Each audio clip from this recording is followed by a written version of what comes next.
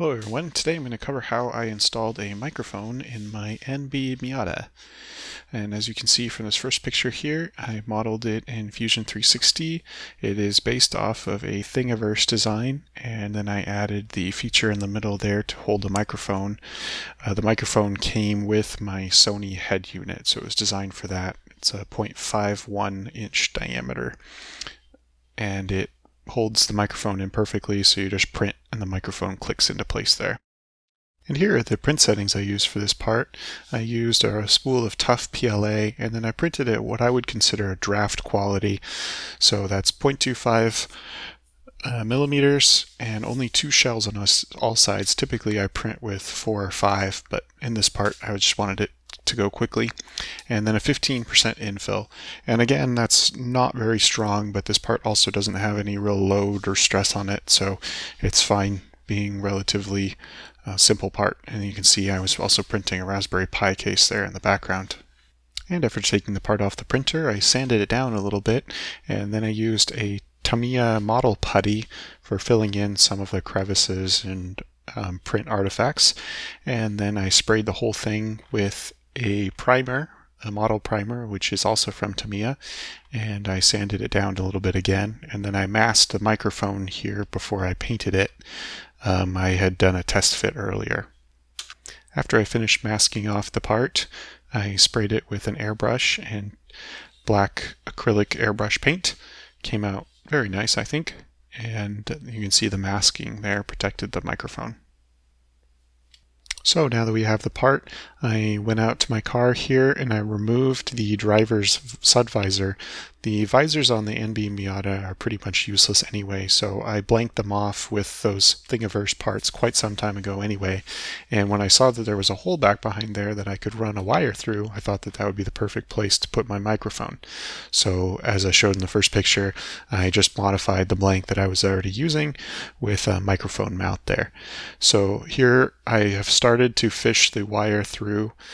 For removing these visors, it's very easy. There's just 2 screws and then they come right off, and then the blank just uses the same screws over again. And so I started to fish the wire through this hole here. Here you can see the wire coming out of the hollow A-pillar after removing the driver's side trim.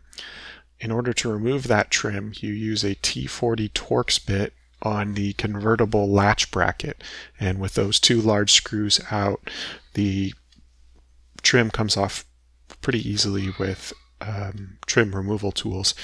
Just be careful to pop it out and then pull it up. There's a bracket at the bottom that needs to come straight up parallel to the A-arm. If you bend it out toward the steering wheel, you might break that piece. Note the location of the microphone jack and where it is coming out of the A-pillar. All the other holes in the A-pillar are used as mounting points for the trim panel. This is the only hole that it isn't, so I fed the wire through the hollow A-pillar, and then I used some needle nose pliers to get the piece out of there, and then I routed the microphone down the rest of the wire bundle that you see there. Moving down the left side of the car, right alongside the driver's door, there are 2 small rectangular panels that are used as covers over these bolt locations here for the dashboard. You don't need to remove any of the larger trim pieces. I was able to fish the wire down through the side here, just removing those little rectangular covers and using a fish tape down through each of these holes here. So that brought the jack now down to where the fuse box is, close to the clutch pedal. After bringing the wire down to the footwell area, you're basically done, all the hard parts over. I simply routed the jack around some of the other brackets up underneath the steering wheel to prevent them from falling down in my footwell area, and then you can easily reach the back of the radio from the footwell. So in this picture here, just to the left of the old Bose amplifier connector, you can actually see the pedal down there, so you can see how much room you have.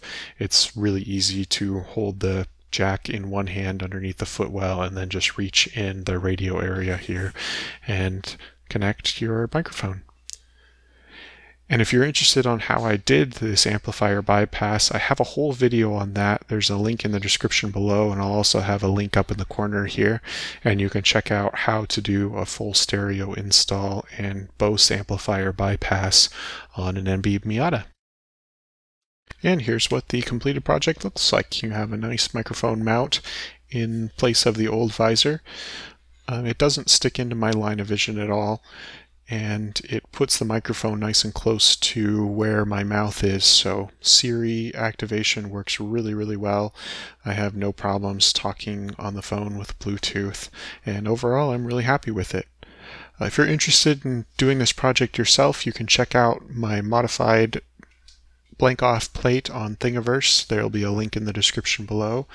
And if you found this helpful, please give a like and subscribe, and I'll catch you all in the next one. Thanks. Bye.